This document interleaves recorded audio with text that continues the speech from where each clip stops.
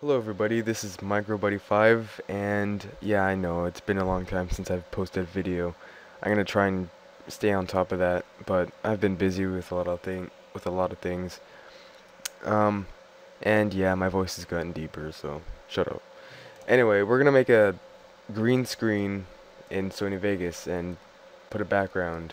So, like a video. There's a video right here.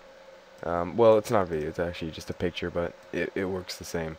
So, it's just this guy, and we have a background, so we'll put that in the bottom layer right here, just like this. We'll stretch it, and we're going to make it look like he's right there.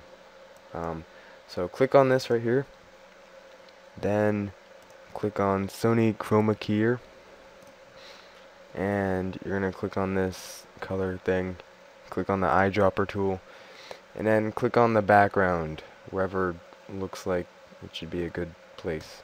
So there we go. And pretty much it immediately worked, but you're also going to kind of want to play with the thresholds.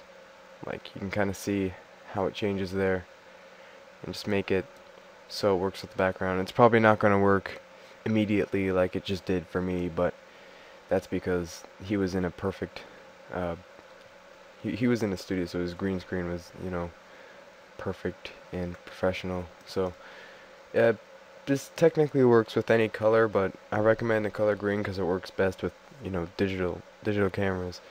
And you can also no, wait, yeah, click on this and then maybe go to levels and sort of brighten them or darken them and make them blend in with the background.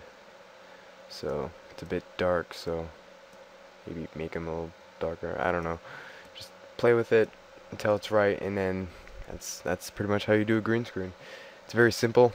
Hope this helped. If you have any questions, just comment down below.